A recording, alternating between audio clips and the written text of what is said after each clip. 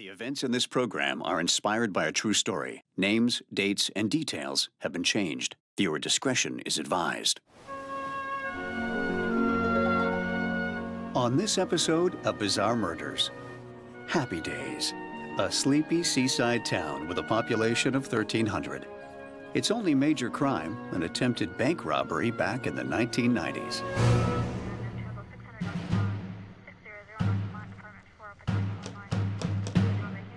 Hazel? But on March 12th, 2012, a crime is committed that is so horrific, it shakes the community right to the bone. Dispatch, we got a homicide.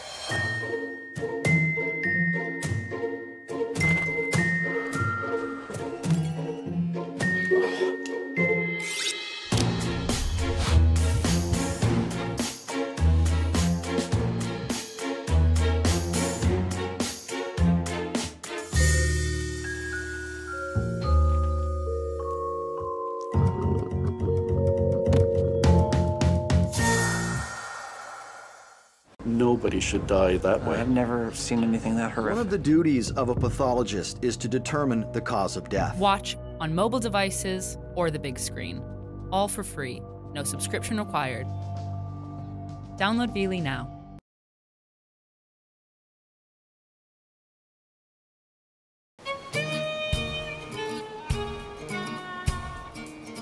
Nestled in the rocky shorelines of the East Coast, Happy Days is an idyllic seaside town known for its world-class seafood chowder.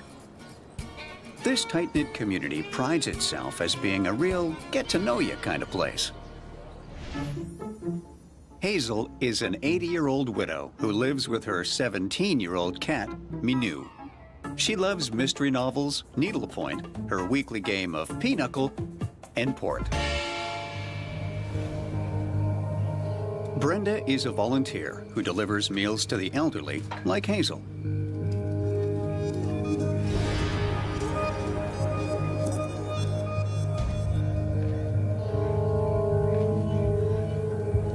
Concerned for Hazel's well-being, Brenda calls 911 to report a possible break-in. Hello, police. Most criminals aren't professionals, so they look for the path of least resistance. They tend to prey on the weak. And an elderly woman like Hazel, who's frail and partially blind, is a perfect target.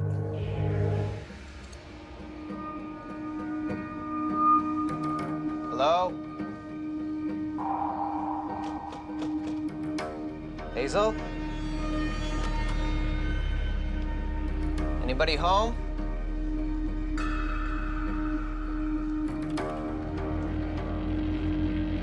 Hello?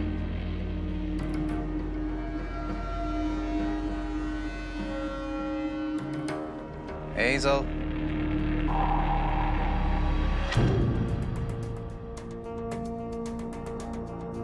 Hazel's body has been bludgeoned repeatedly, a deep cavity cut through her chest, and her heart removed.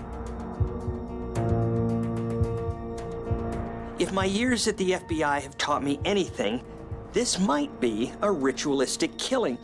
What the murderer did to Hazel, though, goes well beyond what's needed to simply kill somebody. This was what we call overkill, and it was executed for a very dark and twisted purpose.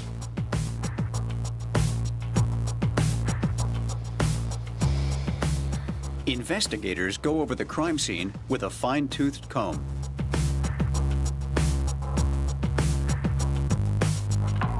And discover that the broken glass from the window has the top of a footprint left behind.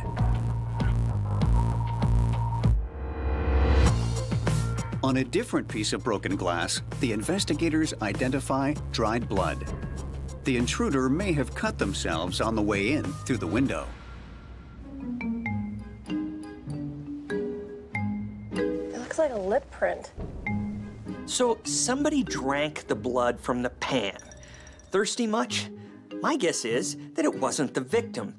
This is further evidence that it was a ritual killing. And I'm pretty sure we're dealing with a seriously twisted whack job who's into a lot more than just Dungeons and Dragons.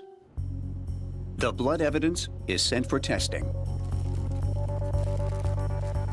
If forensics can identify the DNA from the blood, it may lead them to Hazel's killer. The footprint left behind is processed in the hopes of finding a match for the shoe.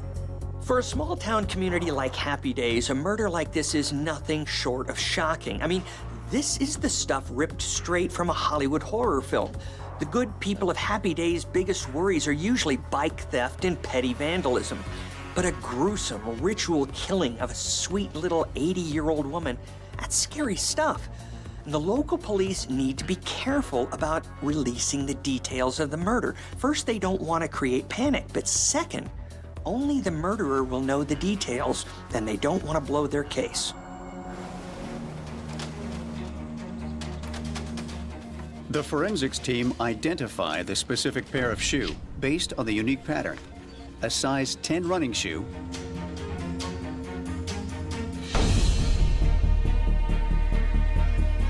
and once the DNA results from the crime scene are processed, they reveal a key piece of information. While the majority of the blood from the scene is Hazel's, the blood found on the broken piece of glass from the back window belongs to a male.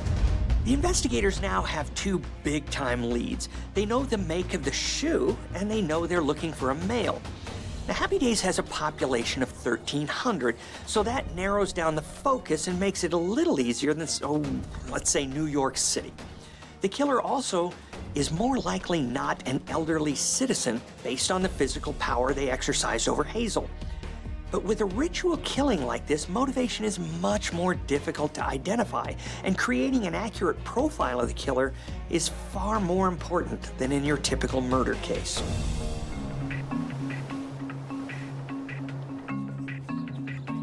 The police have identified the blood found at the scene as male, and a footprint belonging to a specific brand of sneaker. Armed with these key pieces of evidence, they begin to search for the killer. The local police have never dealt with a major crime, much less a ritualistic murder. So a behavioral psychologist is brought in to help create a profile of the killer. Behavioral psychologists bring a deeper understanding of the human psyche to cases like this. And that's exactly what we need here, because we're not dealing with your run-of-the-mill gun-toting murderer. We're dealing with someone who removed a human heart and drank the blood. And while I'm no profiler, that tells me we're dealing with someone with a pretty extreme, well, let's just say, imagination. The behavioral psychologist concludes that the person they're looking for has a strong interest in the occult and witchcraft. They're also more than likely a loner, withdrawn and private. Armed with a profile that they're looking for a male loner with an interest in the occult who was wearing a size 10 running shoe, police launch a manhunt. They canvass the town and surrounding area, retrieving DNA samples from every male between the ages of 18 to 65. The good people of Happy Days are only too happy to help the investigators out. With a vicious killer on the loose, people are living in a state of fear, and the sooner the police can catch this killer, the sooner they can sleep easy. 5 days after Hazel's murder, the usually sleepy town of Happy Days is rocked by another shocking death. A fishmonger named Glenn sets himself on fire and jumps from the top of a lighthouse. The police learn from Glenn's girlfriend that he suffered from bouts of depression that sometimes resulted in violent outbursts. The media jumps all over the story, going as far as suggesting that Glenn killed Hazel and was so torn up with guilt that he killed himself. Turns out, the lighthouse where Glenn committed suicide is only a few miles away from where Hazel lived, which gives police cause to search his home. They find a suicide note and a passage from the Bible that references a heart. My son, give me your heart and let your eyes delight in my ways. So an old woman has her heart cut out, and there's this guy whose suicide note specifically references the heart. Well, if that isn't a coincidence, then I don't know what is. Police collect all of Glenn's shoes to see if any of them are a match with the footprint found at the crime scene. Shoe prints can act like fingerprints. With running shoes, there's a specific pattern to each and every sole, and in a small town where less shoes are sold, this can really narrow a search. Plus, when shoes are worn down or scarred or cut, they create a specific pattern on the sole unique to each person's instep and walking style. If they can match the sole of one of Glenn's shoes to the footprint found at the crime scene, then bam, they found their man. But none of Glenn's shoes match the print found at the scene. They extract DNA from Glenn's burnt body in the hopes of making a connection. But no evidence is found, and the DNA doesn't match. The search of his home didn't yield a weapon or anything else tying him to Hazel's murder. Even though it's frustrating for both the local police and the people of Happy Days, Glenn is eliminated as a suspect. Sure, it would have been great if we could have pinned the murder on him, but that wouldn't have stopped the killings. And law enforcement, things are rarely that cut and dry. It's back to the drawing board for the good guys, and with no other suspects, the investigators are going to have to start thinking way out of the box. Investigators are running out of time and strategies. Police refocus their investigation on who could have purchased the specific type of running shoe that the killer wore. There's only one store within 50 miles that sells this brand of running shoe worn by the killer. Roughly 57 pairs of that shoe were ever sold in the store. Police track the purchasers through the debit and credit sales. They question everyone who purchased a size 10 shoe and take DNA samples. But all of the alibis check out, and none of the DNA is a match with what they found at the crime scene. Detective James cannot catch a break. Every lead is a dead end. This is when you look into your little investigator's toolbox and use whatever you've got that might help you break a case.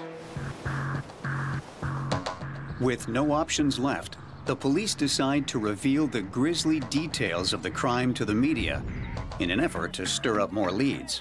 The media can be a great tool. You'd be surprised how many people know things that they don't realize are actually significant leads. Like, let's say, knowing a guy with an overly active interest in vampires. A French au pair named Margot comes forward and tells the investigators about an incident a few months prior. His name is Alex. Alex? Yeah. Margot met Alex at a party. Here, I'll take it back. They got to talking about a shared love of vampire fiction. I mean, what if you could be one? Like a vampire, right? Like That would be amazing. you do it, right? He started going on and on that Happy Days would be the perfect place for vampires to live because with so many old people, they'd have tons of easy victims to feed on. Okay, and then what happened after that? He just wanted me to bite him in the neck. You could bite my neck. Maybe that, just to get things started. No. He just kept saying, just one bite, just one bite. No, I'm not going to bite your neck. He started begging her to bite him. No. Hey, get off me, you freak! But Alex just wouldn't take no for an answer. Just one bite? Oh, come on. Let me get this straight. There's a local kid who is obsessed with vampires. He thinks that Happy Days is the perfect hunting ground because they can prey on the elderly and drink their blood. Then he gets so excited that he tries to force the girl to bite his neck. Okay, then. And he tried to make me bite his neck. Margot called the police, but she ultimately decided not to press charges. Friends. When Margot saw the news report of an elderly woman who had been stabbed, her heart removed and blood drained, she figured she should speak with authorities. So it's pretty clear that Detective James and her team need to track down this vampire-obsessed kid and stat. He's the best lead they've got by a country mile.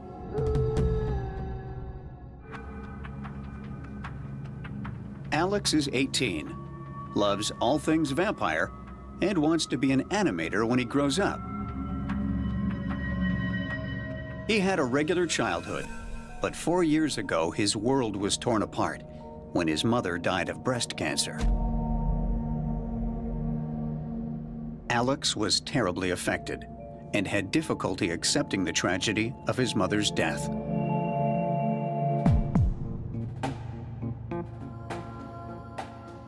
Alex retreats into his own fantasy world of vampires. He imagines himself as a romantic incubus, capable of drinking human blood and living for eternity amongst his fellow vamps.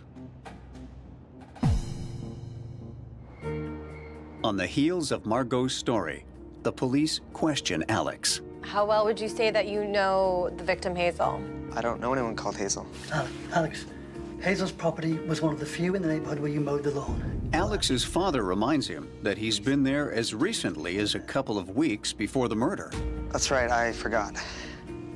So you do know the victim? Yeah. Sorry about that.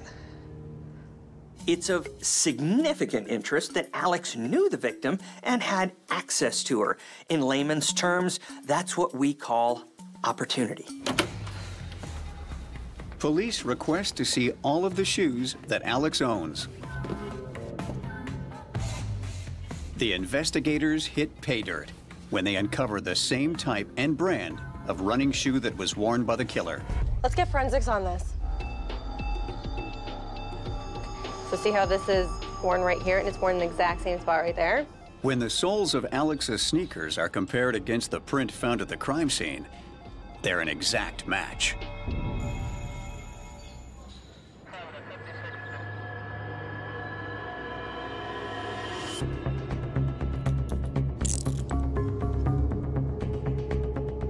The investigators have an arrest, which in this case is a massive step forward. But what they really need is concrete evidence connecting Alex to Hazel's murder, and time is running out. And here's the rub. They only have 48 hours to find that evidence, or the kid walks free. Gotta find something or we gotta let him go, so. When investigators search Alex's room, they find sketchbooks filled with dark, beastly images that indicate an obsession with vampires and the occult that goes far beyond the ordinary.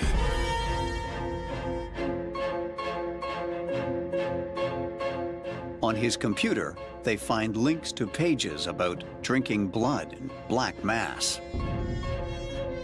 Then, police finally hit the mother lode. What? They find a vampire figurine with dried blood all over it. It's immediately sent to forensics for DNA testing. Alex's obsession is a serious red flag. You think this is an unhealthy mind at work, but here's the thing. While the drawings and search histories are incriminating and really pretty cheesy if we're being honest, it's all still just circumstantial evidence. The investigators need more to put him away. They need a smoking gun.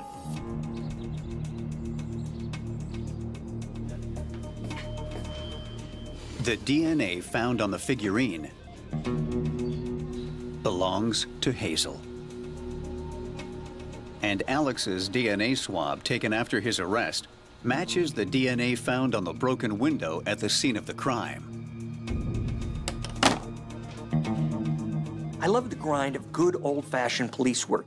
You canvass the neighborhood and talk to each and every person. You're looking for something, anything. Sometimes you don't know what it is, but you don't stop. You turn over every stone you can, and then, boom, you get a lead like Margot's, and the case suddenly has legs. Now the question turns to, how did Alex do it?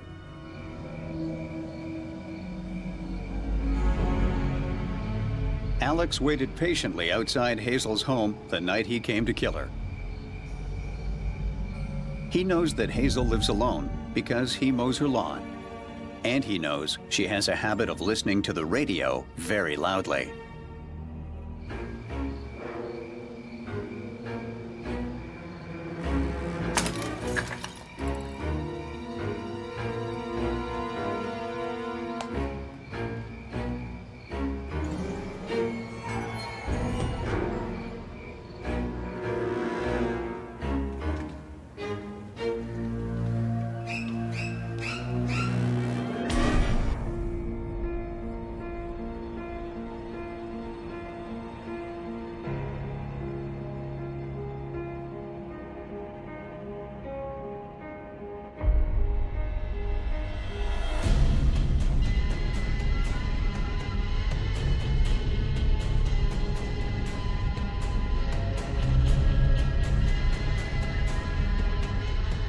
Alex pulls Hazel's unconscious body to the floor.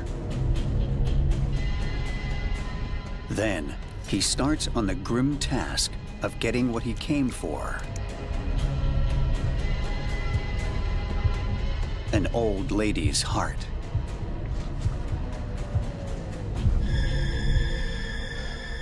I'm gonna live forever.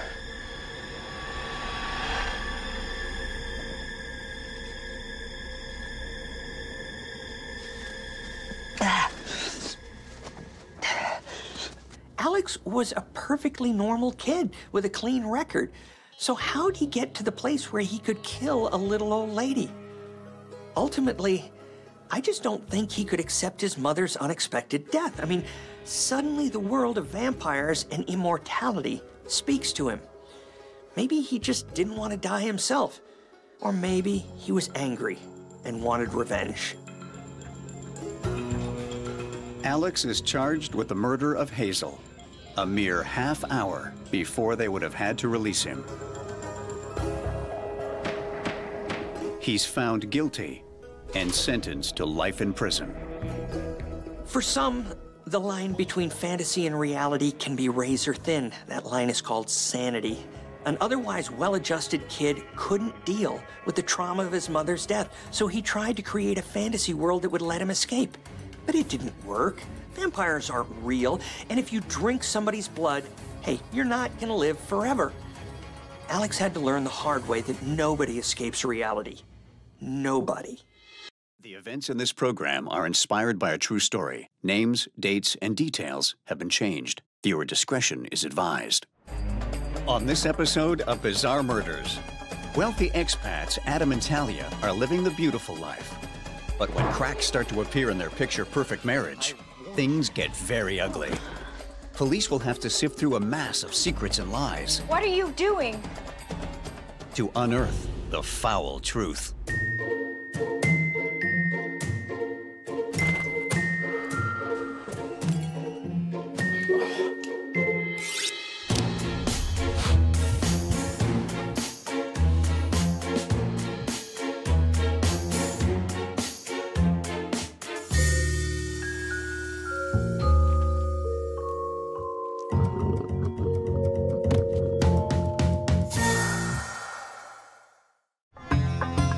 Dubai. Ultra-modern, ultra-rich, and ultra-crowded. There are over 2 million people, with a big community of expats living the high life. Expat communities are strange places. You've got professionals that make a nice living in the West, but then you get someplace like Dubai, and you're launched into a whole nother stratosphere. Fancy digs, fancy schools, lots of servants. On the surface, it looks like the beautiful life. But a lot of money doesn't mean bad things can't happen.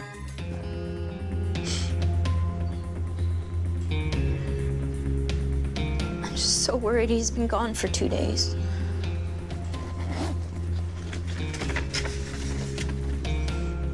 This is what he looks like.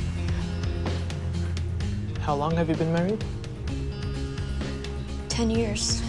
Canadian expat Talia's rich engineer husband Adam has been missing for 2 days. They met over a decade ago on winter break while they were both poor grad students. So then I was coming down and this girl, boom, right into me. Adam is immediately attracted to this outgoing and feisty girl. while Talia is impressed with Adam's smarts and ambition. They get married soon after they meet and move into Adam's tiny student apartment. While he studies for his master's in engineering, Talia drops out of grad school and works 2 jobs to support them. Like the saying goes, behind every successful man is a woman. Talia is giving up her own dreams of becoming an architect and pinning them on her husband's future. Romantic? Well, maybe. Sacrifices are all well and good, but as time goes by, resentments can rear their ugly head. My advice? Consider a prenup. Upon graduation, Adam lands a job at a world-class engineering firm, and they can finally stop living like poor students. They're able to buy their first house and start a family. Hi. How are my girls? Oh, she's doing so great. Oh, bye. I love you guys. We'll see you soon. All Love right, you too. Take care. Bye. Adam works his way up and is eventually headhunted by a rival firm who transfer him to Dubai. Here, he's overseeing massive construction projects. It's the opportunity of a lifetime. Once in Dubai, Adam and Talia are launched into a completely different world than they've ever known before. Adam's salary is extravagant, and they live in a luxury apartment complex. Talia's daily life is now a whirlwind of spa treatments, expensive lunches, and shopping sprees. I know what you're thinking. Nothing wrong with success and money. I get it, but a whole lot of money all of a sudden has a way of bringing out the worst in people. Some deal with newfound wealth by spending it like it's going out of style, while others become obsessed with holding on to it. After a few years, Adam becomes a senior executive. His salary doubles, but so does his workload, meaning he spends less and less time at home with his wife and child. So he's a workaholic and she's a shopaholic. Sounds like a perfect match, huh? But it's a slippery slope. Talia isn't getting what she needs from her hubby, so she's looking for a way to feel better, and there's nothing like the rush of retail therapy. And Adam's so obsessed with success that he's letting his entire family down. It is bound to come to a head sooner or later. Things haven't been good for a while. He's just working so much, and things just started getting kind of rough. Rough? What do you mean? Talia tells the police that she and Adam were having troubles. He was drinking more heavily. Hey. But more disturbing was that he had become more and more controlling.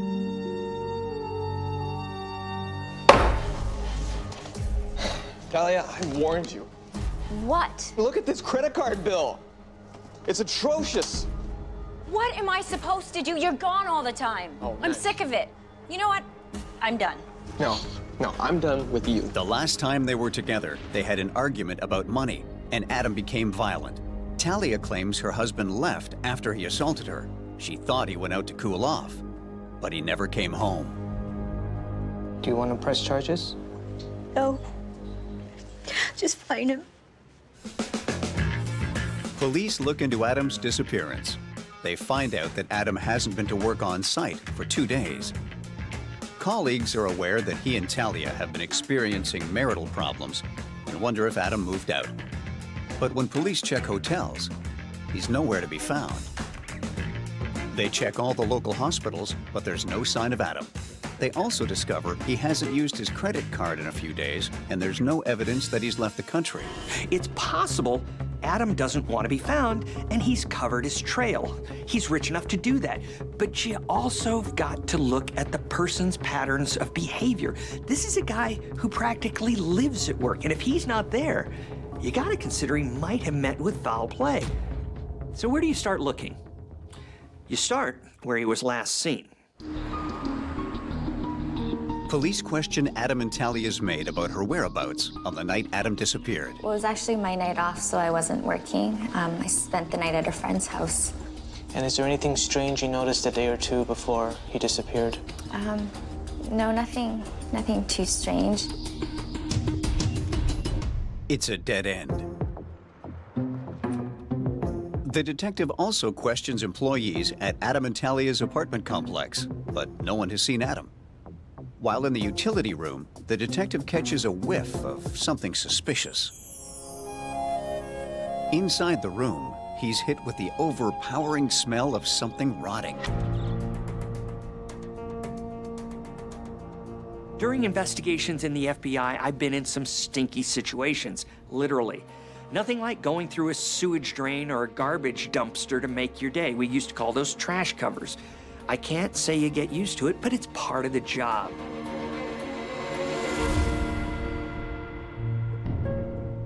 Talk about following your nose. This could have been just rotting garbage. But as an investigator, when something's off, you check it out. And this was not a waste of time. From the decomposition, I'd say Adam has been dead for at least a few days. Right around the time his wife said she last saw him. Now the police have found Adam's body. They need to find out how it got in the utility room.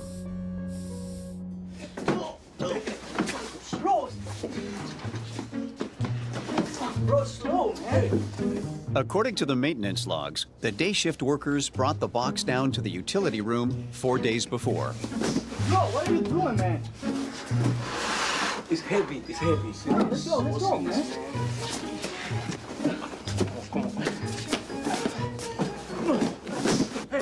Detective Abdullah learns that Talia is the one who asked to store something in the utility room. Talia's claim that Adam assaulted her and disappeared after a fight is now in question. She goes from frantic wife to prime suspect in his death. When police search Talia and Adam's apartment, they find traces of blood in the bedroom. Hiding evidence in plain sight? Not very smart. Talia's had plenty of time to get rid of it and clean up. But what would she tell the hired help? And heaven forbid that she would clean up after herself. Money does change people, huh? It would appear that Talia was involved in Adam's death, but what exactly happened?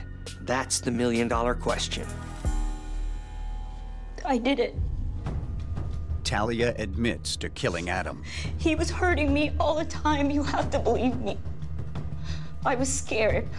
But she claims it was in self-defense. I was scared to tell the police. She didn't tell police the entire story before. She says Adam had been abusing her for years. Domestic abuse has nothing to do with status. Rich or poor, it can happen in any relationship. An abused woman can be really great at covering up the state of their violent marriage, so even people close to them are unaware of it. Talia tells police that on the outside, their marriage looked happy. But in reality, it was all a sham. According to Talia, Adam was consumed with his job and never home. When he was around, he was abusing alcohol. I thought you stopped drinking. Really? This again? You need to stop. Or else what? You need to stop. It's for your own good. You can't tell me what to do. But I can tell you. He was getting worse, and she was worried sick for her kid and herself. Talia, what is this? Do you have any idea how much money you're spending? She says that he was fixated on money and monitored her spending to the cent. I warned you.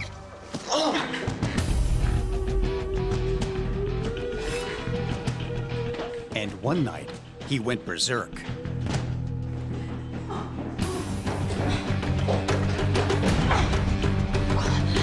What are you doing? Adam, what are you doing?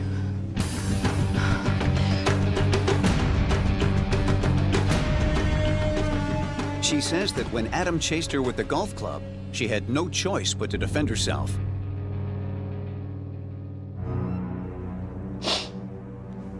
But the box. I don't remember the box.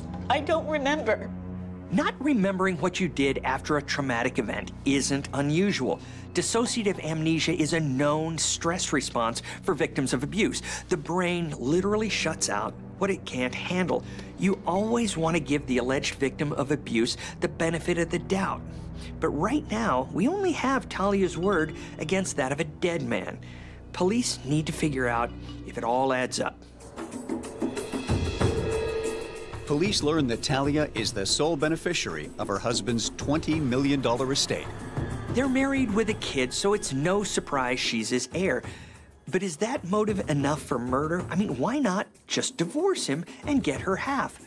But for an abuse victim, leaving your husband is not always easy, especially if there's a kid involved.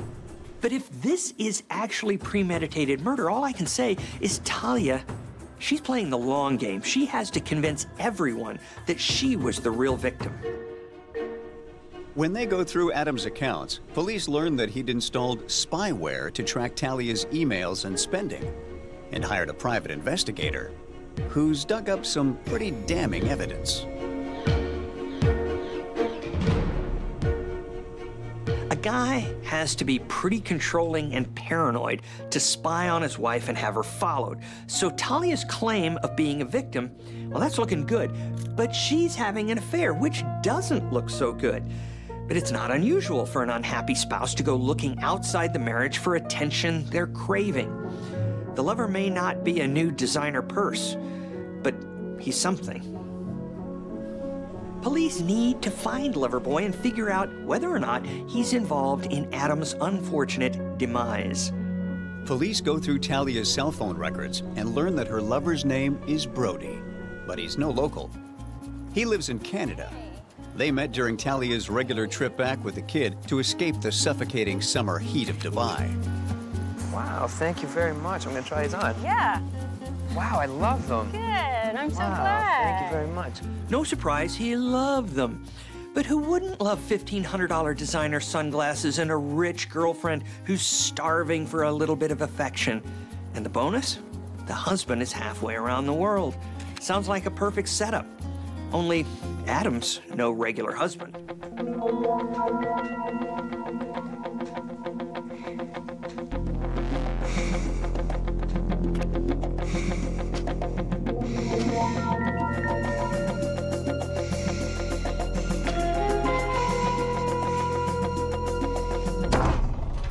According to the PI, Adam was infuriated to find out his wife was having an affair and lavishing him with expensive gifts. He sets out to take care of the situation. Honey, please. We can fix this. No. We've tried. We've come so far.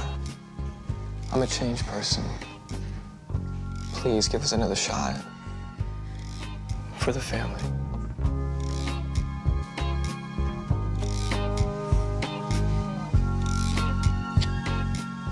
Smooth move, Romeo. If Adam is an abusive husband, this is a classic ploy. Ask for forgiveness, kiss and make up, but it's all a control thing. Let's see how long the honeymoon period lasts. Adam and Talia go to counseling and work on their marriage. Adam promises to be a better husband and father, and Talia promises to cut ties with her lover.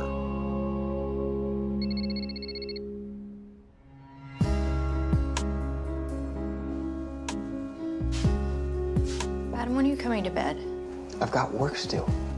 But soon, Adam is back to his old workaholic ways. And Talia turns back to Brody for comfort.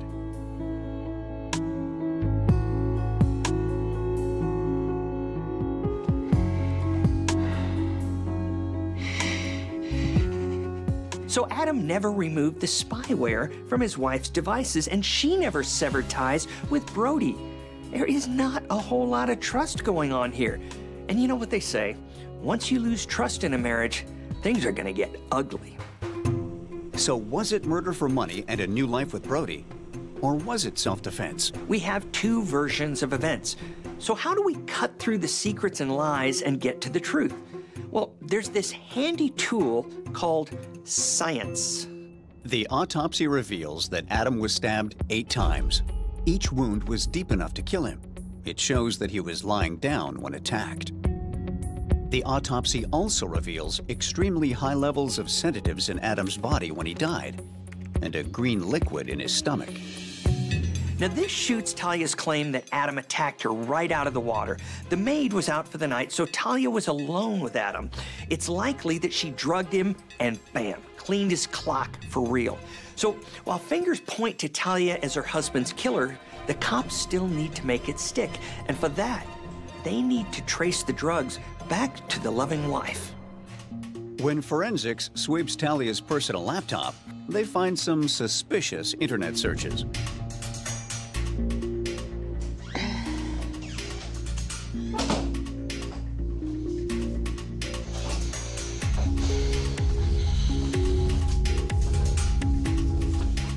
Toxicology report. How do you explain that? I don't know what this is. Internet search history. Drugs? Overdoses? What about that? When she's questioned about her search history for drugs, Talia breaks down. I told you what I had to deal with. These are mine. They're my pills. Talia tells police she was so despondent about her marriage and the abuse that she contemplated taking her own life with prescription pills. Even though the evidence is looking more and more damning, Talia's got a plausible explanation for everything. Abused wife or black widow? That's the $64,000 question. With Talia sticking to her plausible story of self-defense, the police are stuck. But then, police catch an unexpected break when the maid comes into the station. So what do you have for me? Well, Mr. Adam and Mrs. Talia, they were having marital problems, but Mr. Adam was never abusive, though, never violent. Now knowing her employer's deceased and not simply missing, she volunteers more information on what she saw days before the murder. Adam was filing for divorce, but his lawyer accidentally had the draft documents sent to their home.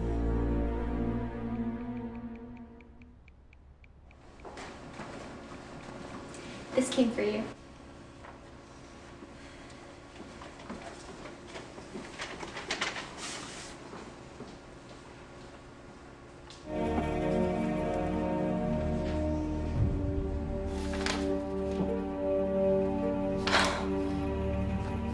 Jerry!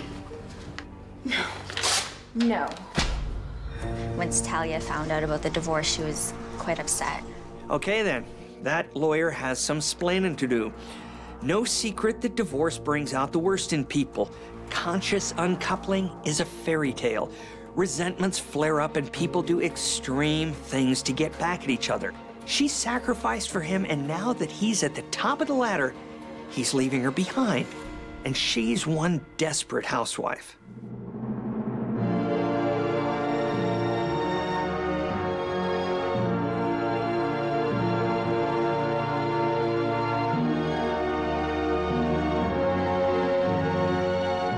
Shannon tells police that after drinking his regular kale chia seed smoothie that Talia insisted on preparing that day, Adam became so tired and woozy that he had to take a nap. Talia had Shannon serve her hubby a smoothie laced with enough drugs to fell an elephant. You ask what kind of person would poison their husband? Well, one that's dead set on winning the breakup, that's who.